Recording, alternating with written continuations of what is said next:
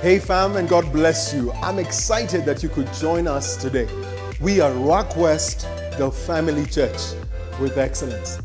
If you find yourself in the Nairobi area, come out to Westlands at Movenpick Hotel. We have our services here every Sunday at 10 a.m. without fail. We have something for every age group. If you have kids, let them come out to our Sunday school class. If you have teens, come out. We have a great teens program. If you have youth in your home, come and let them come together and discuss youth things and youth issues. We are ready and prepared for you. Our main services begin at 10 a.m. to 12:30 every Sunday. Hey, listen, the word of the Lord is real and active in your life. Today, as you listen in, listen with an open heart. I know that the Lord will speak to you. The Holy Spirit is at work, and I know that someone's life is about to change and someone's destiny is about to take a whole new tangent. God bless you and keep you. Stay tuned to the word. Last week we talked about the church, and we said the Church of Jesus Christ is one called out by Jesus himself, amen, is founded upon a rock. That the true church is founded upon the rock. And the Bible says that Jesus is that rock. The rock that the builders rejected. Jesus is the rock that the church is built on. I want us to read 1 Corinthians chapter 3. I'll use the Amplified Version. From verse 16. The Bible says, do you not know and understand that you, the church, are the temple of God, and that the Spirit of God dwells permanently in you, collectively and individually? If anyone destroys the temple of God, corrupting it with false doctrine, God will destroy the destroyer, for the temple of God is holy, sacred, and that it is what you are. That you are the temple of God. That you are the temple of God. Amen? Amen. Tell your neighbor, I am the temple of God. Acts chapter 20 from verse 28 says, and this is a slightly longer portion of scripture, from verse 28, take care and be on guard for yourselves and for the whole flock over which the Holy Spirit has appointed you overseers, to shepherd, tend, to feed, guide the church of God which he bought with his own blood.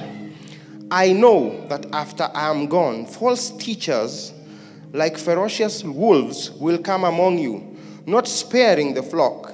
Even from among your own selves, men will rise, speaking perverse and distorted things, to draw away disciples after themselves as their followers. Therefore be continually alert, remembering that for the 3 years, night and day, I did not stop admonishing and advising each one of you with tears.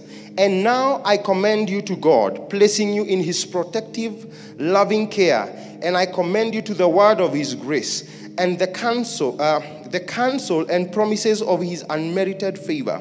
His grace is able to build you up, to give you the rightful inheritance among those who are sanctified, that is, among those who are set apart for God's purpose.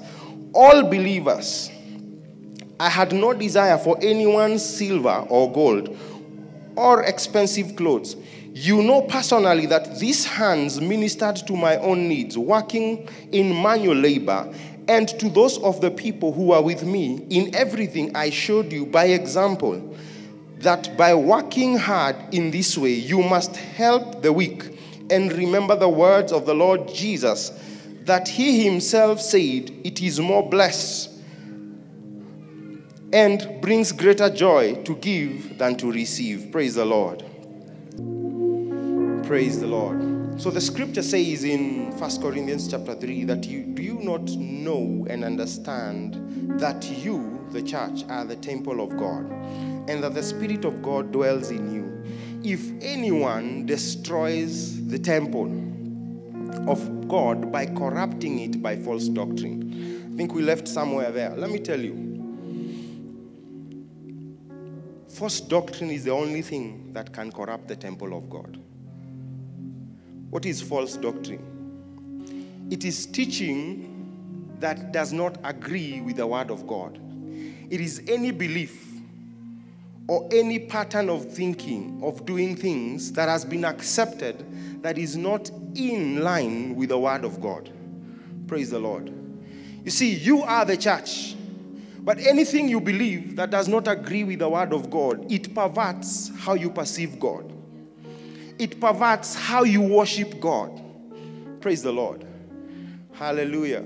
Because many people, based on their perspective, the glasses that they look at the word of God, it perverts how they perceive God. That's why we have one God, one teaching by Christ Jesus, one way to salvation, but many people have many different versions. Not that all of them are wrong, but they are based upon how you perceive and look at the word of God. Praise the Lord. And he says, the Lord will destroy anyone who destroys the church. Anyone who introduces anything that is not of God. It is important for you as a child of God to ask yourself, the things you believe, are they in Scripture? Are they scriptural? Praise the Lord. Because many times, people believe things based on their perspective. Today, we live in a society that loves personalizing everything. Everything has to work for me. Praise the Lord. You know, the way the pastor preached, it didn't work for me. Praise the Lord. The way that scripture was explained, it was not working for me. It is not supposed to work for you. It is the way the Lord has said. Period. Me has become a god in today's society. Is one of the enemies of faith is me. You know, the way I perceive, the way I want. Why didn't they sing that song the way I like it? Praise the Lord. The way he spoke, I didn't like that. Hear what the Lord is speaking, though you might not like the container. Praise the Lord. Let me tell you, when God sent the word of the Lord in Nineveh, you know, people repented because of how Jonah looked. Praise the Lord. People, I believe people repented because of how Jonah looked. When Jonah was sent, he was okay, but he decided to go and do his stuff. And sometimes the people who are speaking to you, they are bent like that because God has bent them that way. You know, the church complained about Paul. Why? Because Paul wrote very well, with authority, with boldness. Man, so they thought when Paul comes, he will be this guy, shoulders squared, tall, standing above everyone. When he speaks, his voice is going to sound certainly like it is drawing attention. Praise the Lord. You know those people, maybe I don't have that kind of voice, eh? You know, there are people who walk in and they're like, praise the Lord. This morning I heard the Lord speak to me. And all of you are like, my God. But when I walk in and I say, God spoke to me, all of you are looking at me like, pasi tumekuzoea. Let me tell you, Paul, they complained. Why? His eyes were not that good. Praise the Lord. He was writing in prison cells. No light.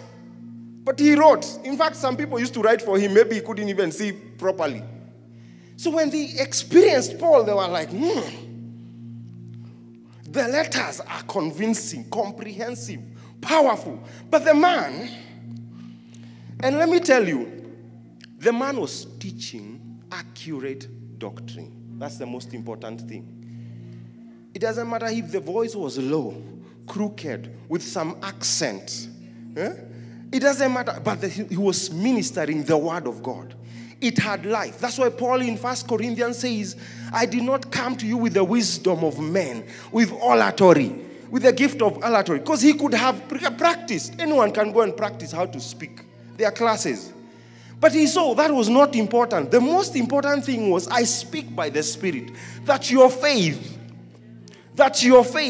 may be based on the word of God and not the wisdom of men. Let me ask you, some of us, our faith is based on the wisdom of men. There is a possibility that your faith is based on the wisdom of men. I want to ask you, what is that faith that you carry? That truth, is it corrupted? Are you sure it is the genuine,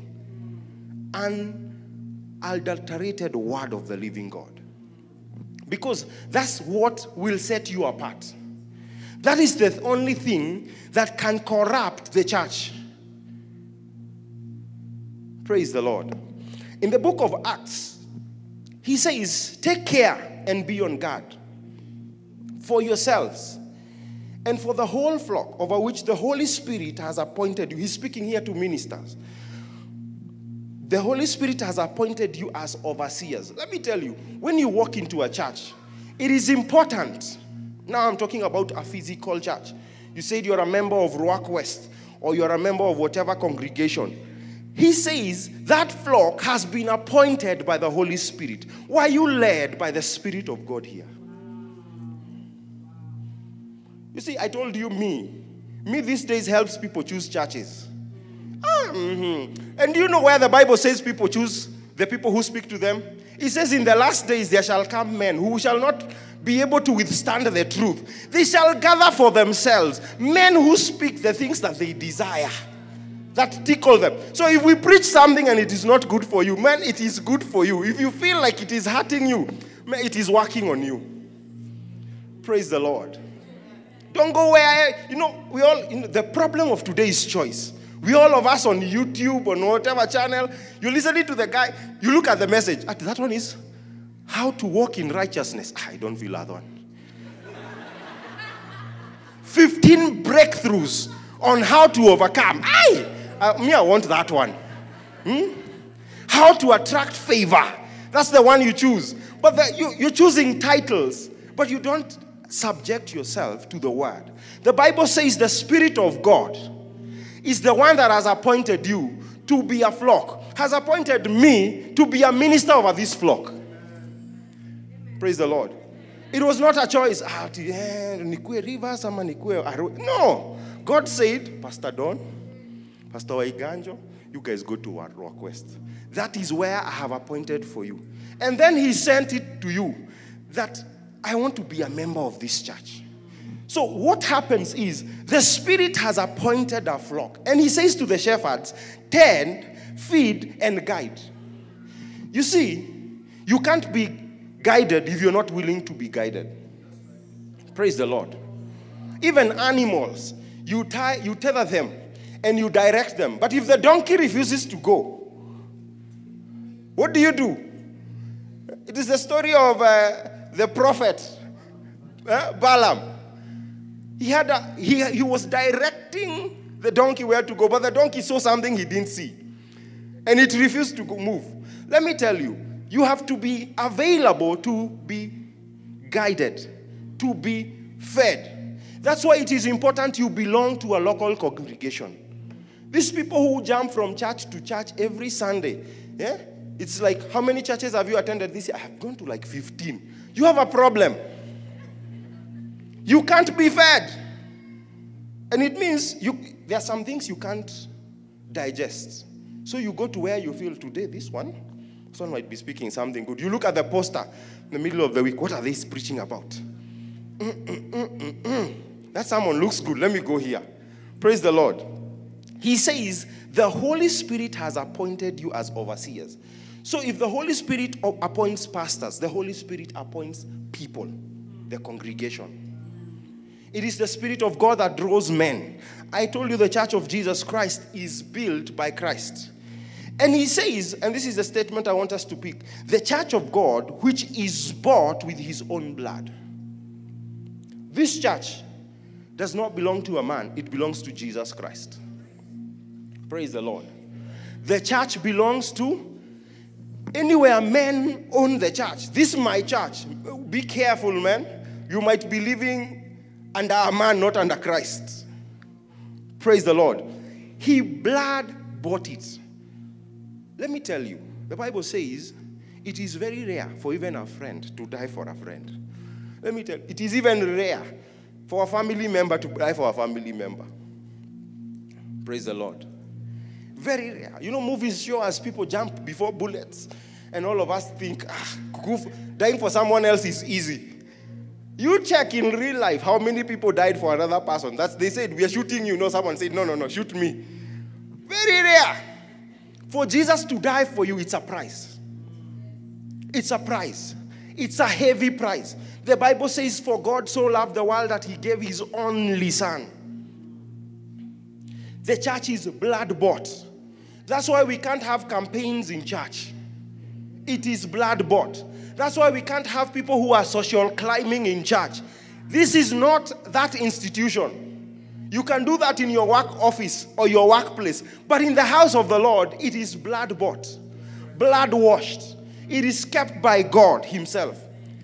And he says something. I know, verse 29, after I am gone, false teachers, like ferocious wolves, will come in among you. There are those that come. False teachers. Among you, there are those that come, not sparing the flock. Even from among your own selves, men will rise, speaking perverse and distorted things, to draw away disciples after themselves as their followers. Let me tell you, church, we are not trying to create our own followers. That's not the church of Jesus Christ. Individuals who are trying to create followers in the church, they are off. The church of Jesus Christ is serving one master. That is Jesus Christ. And this, Paul here is telling them, this is some of the things that will be bad that will happen in the church. Today, there are false prophets, false teachers, people who walk in and they draw people to themselves. Let me tell you, if you want to know a true man of God, they point you to Jesus, not themselves. Anyone who points you to themselves, watch them carefully. It's the scripture. Am I the one speaking? The Bible says, watch them carefully. A true man of God points you to Jesus. If you come and every time I pray for you, I want you to pray for yourself. Praise the Lord. I know we have a dependency mindset in the church of God. We want, Pastor, pray. Fast for me. Then I want to come and collect. Let me come and collect. I want to collect the blessing. Pastor, you know, there is something that is disturbing me. Can you lay your hand on me? Before I lay my hand on you, let's pray. Fast with me. Let me not fast for you. Praise the Lord. Any man who points always to themselves, there is a problem. God appoints men, but God appoints men to point to him. We are signboards that this is the Lord. This is the way to salvation. This is how you get access. This is where your promises are kept. We cannot keep your promise, the promises of God in your life. So if you have a dependency mindset as an individual, you're always waiting for a man of God to speak. You know, I tell people, before anyone prophesies to me, I already know. I wake up in the morning and I know today someone is going to give me a word. And every word they give me is a confirmation. Praise the Lord. You guys were here when we were being told about a baby. Do you know how many times we have heard that word? That was not the first time. We've been refusing. Pastor Don was the first person to prophesy to us. Said, I see a baby. We're like, Lord, no. Father, we thank you. We have two. We are enough. We're like, Pastor, do you think maybe you guys want the baby? Can we send back to sender? But you see, if it is the word of the Lord, it's a confirmation. But before anyone prophesied, when we sat down and spoke with my wife, and we were like, let's plan our family, we ended up with 3. But after the experience of the first one, we were like, I know, we can't. Hey, 3. Hey, let's reduce that number. She was like, no, 3. Me, I was like, no, not 3. Hey. Then, We got the second one. Even her, she was like, even now I agree. Let's do 2. So I was like, Father, I have won. But you see, the intention of the Lord was already revealed. We were just trying to have our own. We are still in the process of receiving the word of God. My point is, we knew it was not a surprise. Anytime a man of God prophesies to you, and it's the first time you have heard it, something is wrong with you, not the man of God. Either or the word is fake. Praise the Lord. I can't be telling, you see, God is not a gossiper. What is gossip? Let's start from there. Let me come closer to your homestead. What is gossip?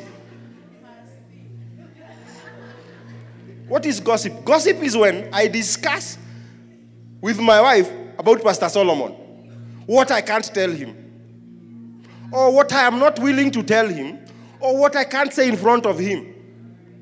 Praise the Lord. That is the realm of gossip. So, if God is speaking about me with someone else, and he has not told me, what is that? No. I want us to be very clear. What is that? So, either I have refused to hear the word of the Lord until he has to send a prophet. Balaam, the Lord spoke to him, but he had hardened his heart until his donkey spoke to him. Praise the Lord. Sometimes God will use donkeys to speak to you, to prophesy to you, because you have hard hearts that you're not willing to hear his word. But you see, not that the Lord had not spoken. So it means you have a problem, or the man of God prophesied something that is wrong. Praise the Lord. I want us to be bold. You know, we are so timid as Christians. Me, I've been prophesied to by someone, and I told them, no. Life, no. Because I was like, I don't relate with that word. No. Until they had to stop and say, excuse, you don't agree? I said, I don't agree completely. In front of everyone. They were like, oh my God. Okay, can you allow me to tell you what the Spirit is leading me to tell you? And they spoke. And I was like, you know what? It's okay, finish. And I left and I forgot that word. But that word was fulfilled. It was fulfilled. Word for word. God had to remind me many years later. And I suffered for not listening. But you see, I had stuck to something and I was not willing to move. That's why I couldn't hear the word of God. Not that the prophet was wrong. Praise the Lord. You have to, even when you are wrong, at least be convicted in your wrong.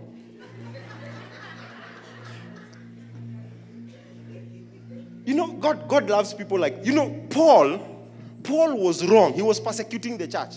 With conviction, he was like, stone him. Like, give me your coats. I will hold them for you. That's why when Paul follows Jesus, it's with a conviction. Stoned, crushed.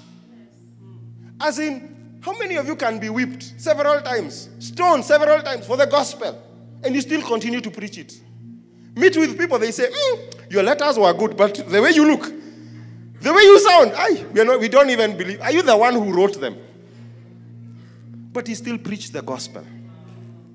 Praise the Lord. He had a conviction. You know, the problem we have is we want to be, you know, we don't want to offend. Unfortunately, the gospel offends. I'll tell you that it's either you are right or you are wrong. There is no in between. You know, we have this lukewarmness. Even in our politics, we want to be lukewarm. We don't want to offend. Let me tell you, you are right or you are wrong. If you are wrong, accept. If you are right, you are right. Are we together? This thing of being in between, we have to please everyone, it's not of God. Even God says, I hate lukewarm things. It's either you're hot or you're cold. Period. At least God loves people he knows. This one is not for me. Period. This one has to be the gospel. The light of God has to enter. But these guys who are like, you know I'm for you. I'm not for you. Hey, you know I'm for you. He is confused. Praise the Lord. Am I making sense? So the church of God is blood bought. And he says, this is why you need discernment. The church of God operates by discernment. You need discernment. Let me tell you, discernment can't be taught. Praise the Lord. We can't lay our hands on you for you to get discernment. Discernment comes as the more you spend time with God. Let me tell you, how do bank tellers tell fake money versus real money? They spend time, they touch it.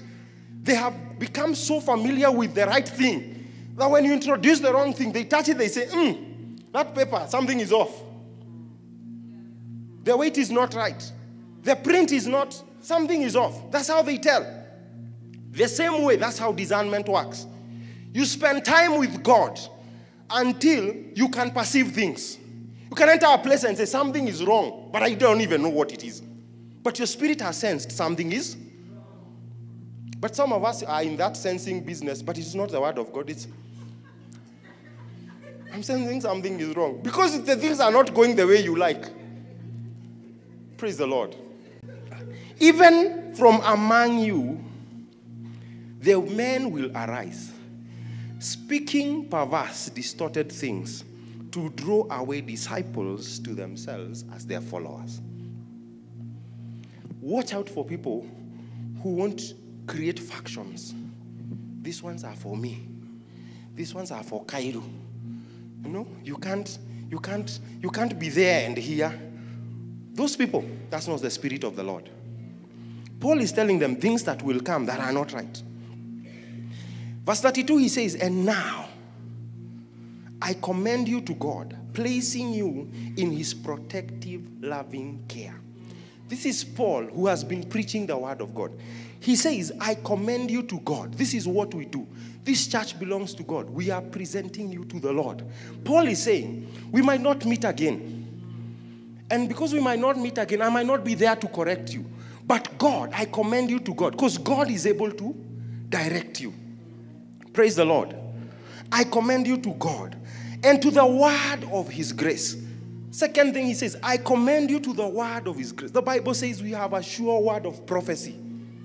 Sure, it is the Bible. If you read the word of God and it speaks something concerning you, it is sure, 100% it will be fulfilled. Therefore, Paul is saying the church of Jesus Christ is one, given to God. Secondly, given to the word of his grace. And this is what he says, the counsel, the promises of his unmerited favor. That you're given to the counsel of God. That it is not your thinking. You don't do things based on your thinking. You do things based on what God has said. You know, many of us is based on my interpretation. The way I read that scripture and I interpreted it, no, it is the way it's supposed to be interpreted right. That's the one you pick. Not how you feel it should be interpreted. The word of his grace. And this is what he says. His grace is able to build you up, to give you the rightful inheritance. Today, if I call, we have a miracle inheritance service. We'll be full to the back. But Paul is saying, this word of grace is able. No man praying for you, nothing else happening for you. The word itself is able to give you an inheritance. The thing that, you know, the Bible says we are co-heirs with Jesus Christ. Therefore, we are partaking the same things that Jesus Christ. Those things you will find them through the word. Co-heirs with Christ Jesus. You only access your inheritance by the word of God. I told you, Jacob, last time, Jacob was spoken to. He thought it's the place that made God speak these promises to him. But those promises were being spoken to him because he was a child of promise. Because God spoke to Abraham and said, I will give your descendants. So God had to use him, and the blessing was upon him. The word of God will give you that inheritance. Not a man, not gimmicks, not stories, the word of God. But many of us don't. We want someone to come and speak the word to us. I see the Lord is blessing you. The heavens are opening over you, and you're that heaven should open in your bedroom where you read your Bible, where in your sitting room. When you're reading the Bible, you say, man, I see the heavens open for me. When you come here, we confirm. Praise the Lord. And we affirm the word of God. His grace is able to build you up, to give you the rightful inheritance among those who are sanctified. The church of Christ is sanctified, blood washed. That means you don't live for yourself anymore. You don't do the things you want. It's not about feelings. Today I don't feel like going to church. Man, discipline, wake up and go. Those who are sanctified, those who are set apart for God's purposes. And he tells them, I had no desire. He talks about a few things there. Verse 23,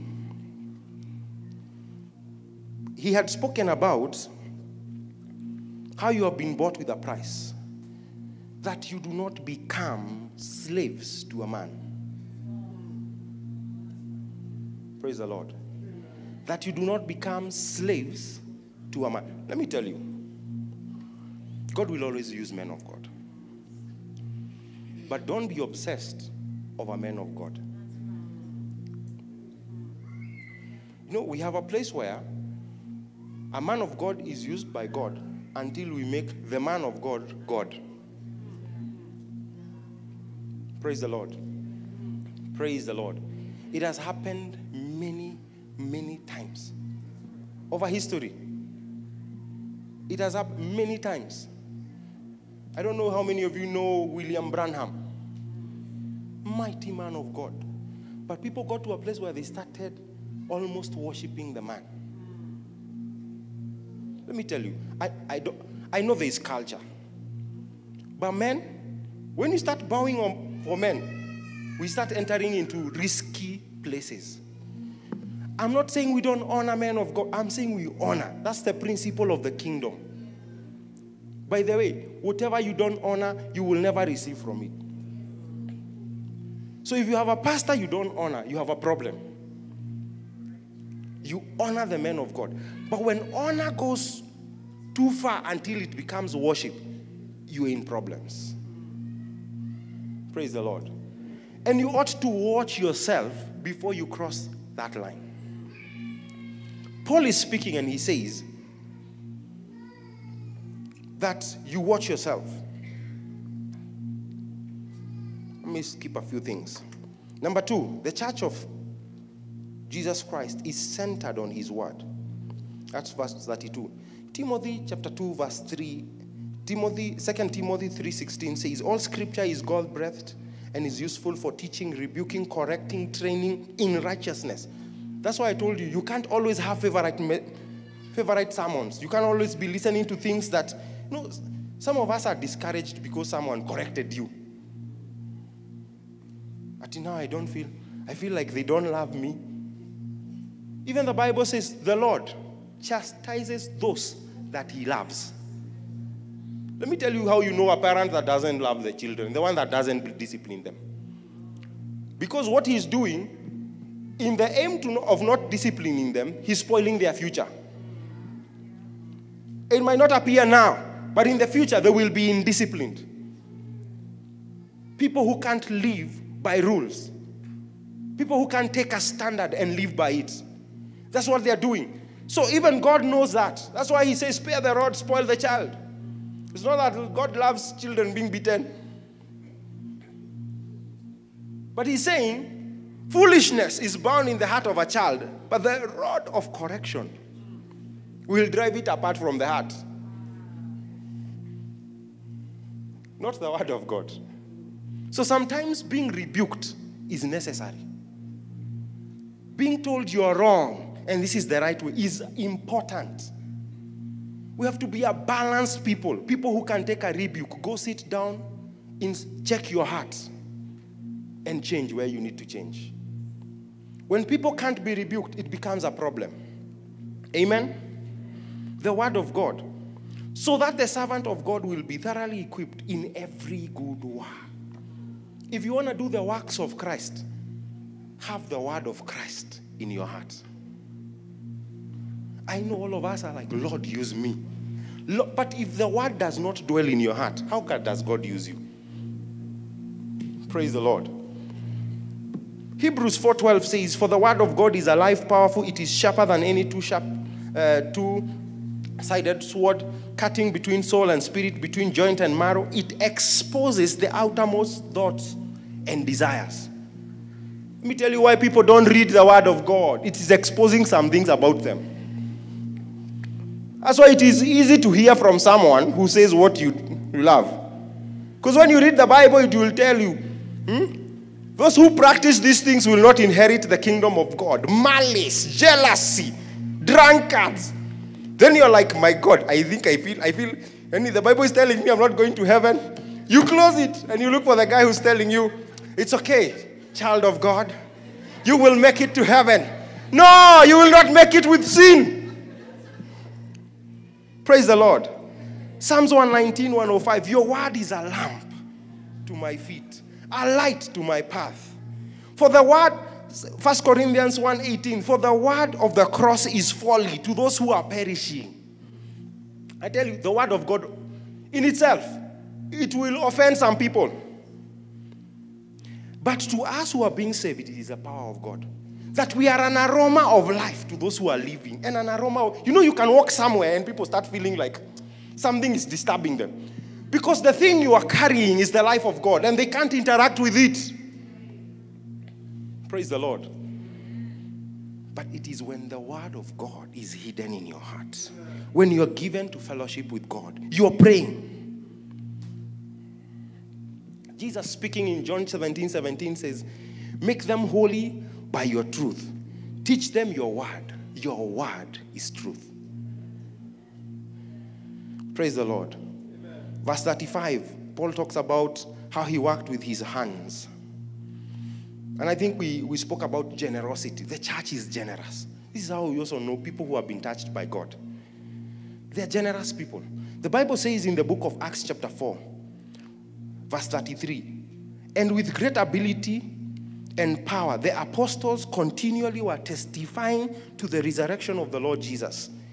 And great grace, God's remarkable loving kindness, favor, and goodwill rested richly upon them all. There was not a needy person among them, because those who were owners of lands, houses, were selling them and bringing the proceeds of the sales and placing the money down at the apostles' feet. Let me tell you, did they preach about a giving sermon? They said they were doing what? Testifying to the resurrection of Jesus Christ. Once God touches your heart, once you have an encounter, there is nothing you can't give. Praise the Lord. We have a culture, the worldly culture today is for amassing things. There's a principle of the world that says, if you want to have more, keep more. Spend less and keep more. Then you will do what? Have more. But there's a Bible principle that says there is one that scattereth and never lacks. I want to ask you, even in your finances, which principles do you use? Remember, you're listening to coaches. These days we listen to coaches. Financial coaches who are listening to heathen mindsets. Be frugal. Don't give. When you come to church, you're counting your offering like, this one is mine. No, we'll give God this one. Let me tell you, the Lord will direct your heart. Generosity is a sign of the church. I want to conclude here. The church of Jesus Christ is spirit-led. 1 Corinthians chapter 12, from verse 12. For just as the body is one and yet has many parts, all parts, though many, from only one body, so it is with Christ. For by one Holy Spirit we are baptized into one body, transformed, united, whether Jews or Greeks, Gentiles, slaves, free. He's saying all of us who have accepted Christ Jesus, by the Spirit of God, we've been engrafted into his body. Greek, Jew, Kikuyu, Luo. So, those things are no longer important. Praise the Lord. It is that now we are the body of Christ. That takes first priority over your tribe, your preferences, your thoughts, your patterns, your traditions. Praise the Lord. If you have a tradition based on your culture, based on the tribe you come from, that does not agree with the word of God, you overlook it because of the word of God. It is of no importance to you. Romans 8 verse 9 says, however, you are not living in the flesh, controlled by sinful nature, but in the Spirit. If in fact, the Spirit of God lives in you, directing you and guiding you. But if anyone does not have the Spirit of Christ, he does not belong to him and is not a child of God. If anyone does not have the Spirit of Christ, Scripture, not Waiganjo's interpretation. If you do not have the Spirit of Jesus, the Bible says you are none of him. There is an identifying mark upon every child of God, upon the church of Jesus Christ, is by the Spirit of God. Even salvation, the Bible says the Lord draws people. How do you think he does that? By the Spirit of God. That's why when we speak, the thing that convinces you is not our words.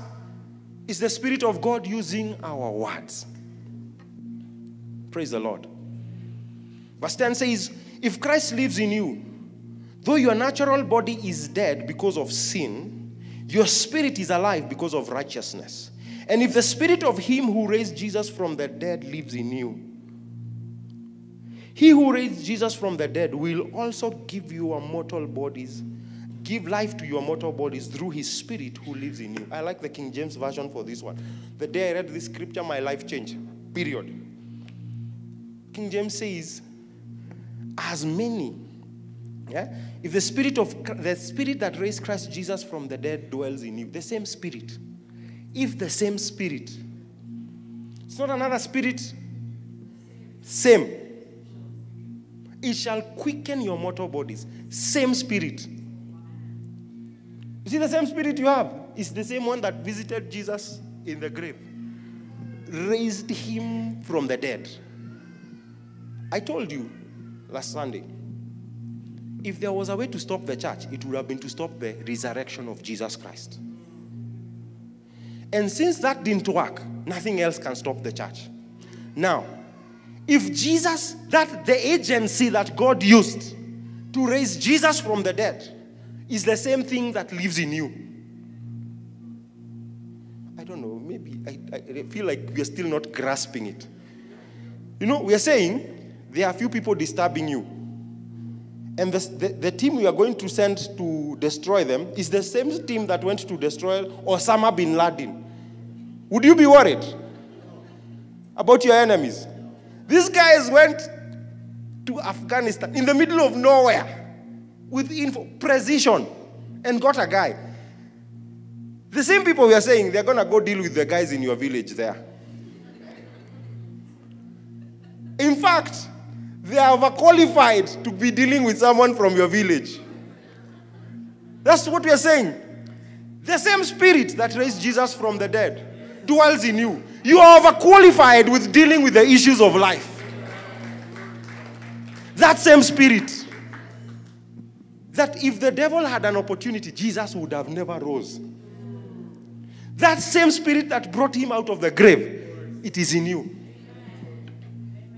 The church of Jesus Christ operates by the Spirit of God. Any congregation without the Spirit of God, we are in doubt who they serve. Praise the Lord. Praise the name of the living God. And continues to say, so then, brothers and sisters, we have an obligation, but not to our flesh, to live according to the impulses of the flesh. Our nature without the Holy Spirit. Our nature without the... Let me tell you, the flesh was your way of living before the Holy Spirit came. When the Spirit of God engrafted you to the body, you received a new nature. Now, I know the biggest struggle is sin, the flesh.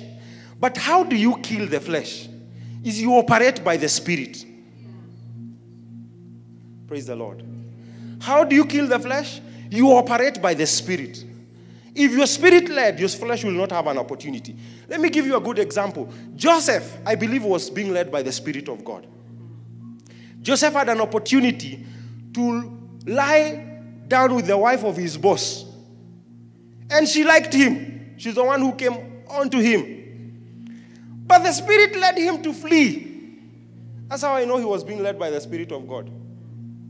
Because in your flesh, Joseph didn't have a wife.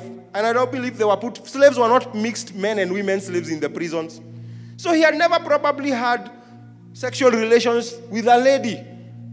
And now, it's not just any lady, it is your boss's wife. Perfumed, showered, nicely dressed. Am I making sense?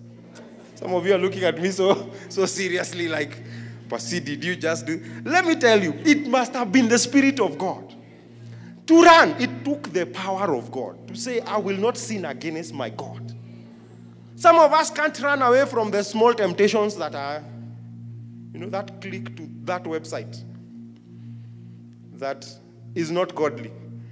You should separate yourself with the gadget. You run to your bedroom and say, Lord, let me go to prayer. But that ability is only by the Spirit of God. Praise the Lord. So he continues and he says, but if you are living by the power of the Holy Spirit, you are habitually putting to death, that's verse 13, the sinful deeds of the body, you will really live forever. If you are living by the power of the Holy Spirit, you are habitually. Now, I want to give a hard statement right here. And I pray you understand me. Falling, I know there is a scripture we like preaching. I am sorry, but I'm about to destroy your theology for a minute. A righteous man falls 7 times and he gets up again. Look for that scripture. Some of you have never even read it. You only hear it. Go search. Google is your friend. The scripture does not talk about falling to sin. It has never spoken of sin. It starts by saying, O ye wicked men, lay not wait upon the habitations of the righteous. For though a righteous man may fall 7 times, he will rise up again. Is sin a wicked man? I know sin is wicked, but in scripture, sin is not referred to as wicked. Wicked is people. It's people who have actions. So he says, O ye wicked. The wicked people who are plotting on how someone will fall. Because you are righteous and you are living right. They sit down and plan how they will steal from you, how they will bring you down, how they will corrupt you. And he says, lay not wait upon the habitations of the righteous. Because though a righteous man falls 7 times, he will rise up again. Now, I want to tell you something. Falling in sin as a child of God is a choice. Let me set it straight. It's a choice. Because it says, and this is the problem. You can fall once. Repentance, by the way, is not asking for forgiveness. It's not, what is that word? It's not saying I'm sorry. It's not apologizing. That's the word I was looking for. It's not saying I'm sorry. That's not repentance. Repentance is turning away, changing your mind and your habits. So if today I fornicate, and tomorrow I say I have repented, it means I'm not going back to fornicating again. Are we together? That's why the scripture says there that they are habitually putting to death. It's a habit. I'm habitually putting to death the deeds of the flesh. That's how you know children of God. That today you fell here, but I will not find you here again. If you're always at the same place falling, there is a problem about you. Watch out and be very careful. Because it means you do not have true repentance first. It means you have not changed your heart. You might say with your mouth, because it's politically correct to say, I fell, the Lord forgave me, I asked for forgiveness. But let me tell you, you're in a worse condition than the first time. But if you fall here, and you fall there, and you fall the other place, you're growing. Praise the Lord. My children, they had all of them, anyone who has children, all of them had to learn to walk. They were not born walking. Praise the Lord. They fell. But if today my daughter keeps falling the same way she was falling when she was 2, hey, it's a concern. I go where? To ask the doctor, to look for a professional to explain, why can't she walk? Is it true or not? Why? What is the reason? We make sense of natural things, but we don't want to make sense of spiritual things because of the implication it puts on us. Why am I going to look for a professional to explain to me why a 3-year-old is not walking? Because the expectation is that this 3-year-old by now should be running. Paul speaks to the church and he says, I can still not speak to you as mature people because you are babes. By now you ought to be teachers. There were people who had received the word of God. By now they should be the ones teaching. But there were still children being given the milk of the word. The church of God is always growing. It does not stagnate. The Spirit of God does not stagnate. Praise the Lord. Oh, man. This conclusion is going to be a conclusion. We're going to do those 5 conclusions. I feel the Spirit of God. So, this is what he says. That they are habitually putting to death the sinful deeds of the body. And he says, if you do that, you will live forever. The guarantee is those who are putting away the desires of the flesh for the things of God, they are going to live forever. For all who are, there's a scripture I can hear your minds. All have sinned and fallen short of the glory of God. It is true. But they are not still sinning. Let me ask you. Let's reason for one moment. Even God says we reason. So let me ask you, what was the greatest problem that God had to send Jesus to the cross? It was sin. So this is God, all-powerful. Yeah. Everything, all in all is contained in him. If God did not speak, there wouldn't be anything here. Everything is by God. Everything. That all-powerful God, all-knowing God, all-omniscient God said, I have a solution for sin. I will send my son Jesus as a lamb on the cross. This is God. Then he said, that will be the solution for sin.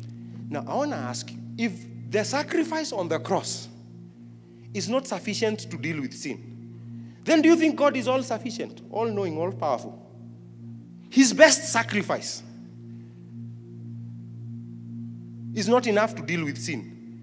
Do you think then he's an all-powerful God? Sometimes we say some things. Now, we are reasoning, 1 minute of reasoning. Sidebar. All-powerful God gave his best sacrifice to deal with the issue of sin. It means after you have received that gift of righteousness, you have been pardoned, bought by the blood of Jesus. If you sin, it's your choice. It's not that sin has overpowered you. That's why the Bible says there is no temptation too great that you cannot overcome. And the Lord has created a way out. So if you sin as a child of God, you made a choice. You made? Am I communicating? That's why he says, for all who are allowing themselves, verse 4, verse 13, for all who are allowing themselves to be led by the Spirit of God are sons of God. This is the theme for our year. For you have not received the spirit of slavery leading again to fear. So the Church of Jesus Christ does not operate by fear. But you have received the spirit of adoption. By which it means, by that spirit, this is what we say. By which we cry, Abba, Father. It's because the Spirit witnesses in us that we are children of God. Let me tell you, let's not lie to each other. Anyone who does not have a witness that they are going to heaven, chances are they're not going. And a witness is not convincing yourself. Do you understand what I mean? You know, there's a place where you convince yourself, I know I'm going to heaven. I know I'm going to heaven. No, in witness is when you sit down. Something within you silently says, hey, I'm a child of God. I know my Father. Praise the Lord. You see, this is the witness of the Spirit in you. No, we can promise you heaven, but we can't take you to heaven. It is only by the agency of the Spirit of God we can enter heaven. The Spirit himself confirms, testifies, verse 16, together with our spirit, assuring us that we are believers. We believers are children of God. And if we are children of God, then we are heirs also of God, fellow heirs with Christ Jesus. If indeed we share in his sufferings. Now, let me tell you, the church of God, though it is powerful, it also goes through suffering. Praise the Lord. That's not a guarantee that we'll never go through hard times. We go through tough seasons and situations. But you see, tough seasons we should stop describing ourselves based on the season we are going through. Was Paul a servant of God when he was being stoned? When he had a shipwreck, was he a servant of God? In fact, God was speaking to him about in the shipwreck. He was not telling him, I will save you out of the shipwreck. He told him, tell them to be quiet down. None of them will die. God had the power to stop the shipwreck, but he says, none of you will die, but you will be wrecked. Then on top of that, he's sitting down trying to warm himself up. Because the waters are cold. You might die of hypothermia. And when he's doing that, a snake bites him. On top of the trouble of God spoke to you about the shipwrecking, a snake. Of all the people, it comes to you, the servant of the living God, and bites you. But you see, he had a guarantee that he will go to Rome. So the word that you will go to Rome was more powerful than a snake bite. I don't know what God has given you as a word. If God said you will cross over to the other side, for sure, you will cross over to the other side. I want us to stop here. Praise the name of the living God. The church of God is spirit-led. Matthew chapter 4, verse 1, it says, then Jesus was led by the Spirit into the wilderness to be tempted of the devil.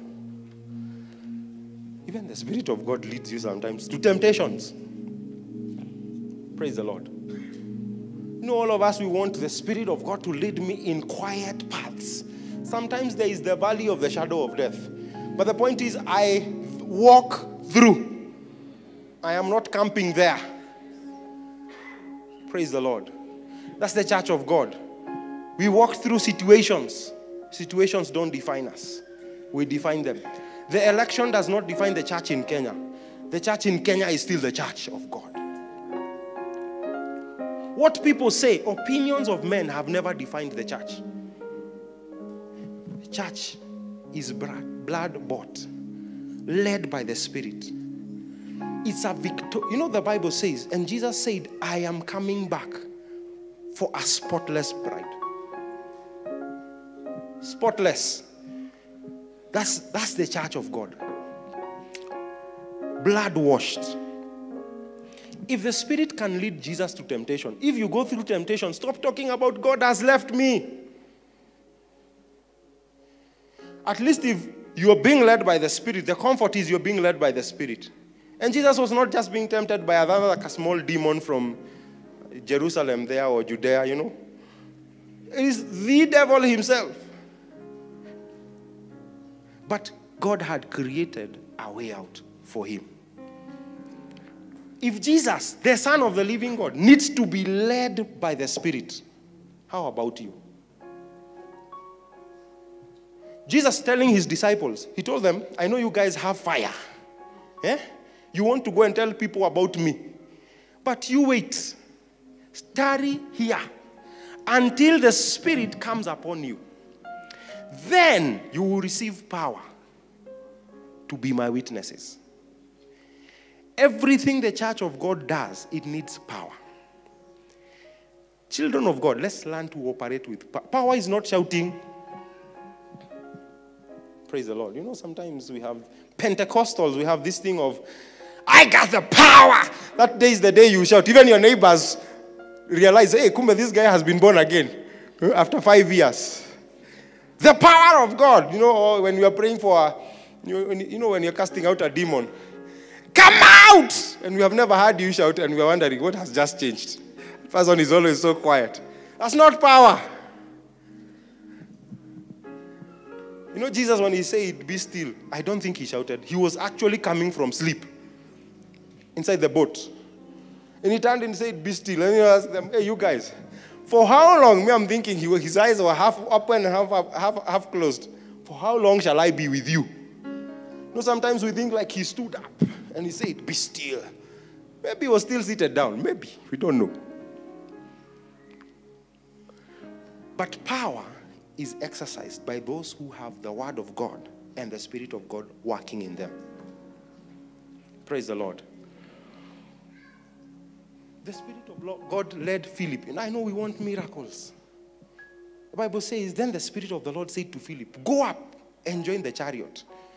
The guy was moved by the Spirit of God to disappear and appear somewhere else. It's by the Spirit of God.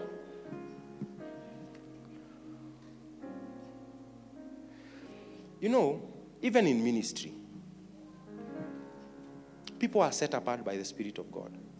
In the book of Acts, the Bible says, as they were praying, the Lord said, set apart for me Paul and Barnabas, that they may go and preach the gospel. I know there are people who, we want to be serving everywhere. But what's the Spirit of God leading you to do? It's time for giving. I know we are generous people. We are a generous church. We don't need to be encouraged. Keep doing what the Lord has put in your hearts. Amen. And the church of God will never lack anything good. Amen. Amen.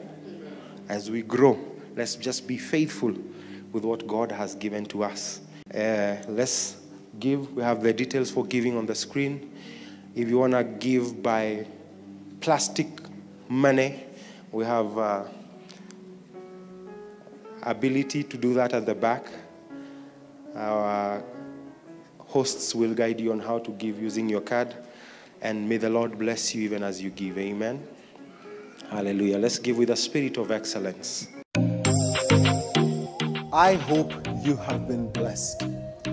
For anyone with any inquiries, anybody who needs any prayer, there is information at the bottom of the screen right now. Reach out to somebody. We have prayer teams working round the clock, ready to listen to you. Call now and somebody will be on hold to pray with you. Again, if you're in the Nairobi metropolitan area, come out. Every Sunday we meet right here at the Movenpick Hotel. We are excited that you could be a part of our service today. Any details that you may need, look at your screen right now and all the information on our social media pages.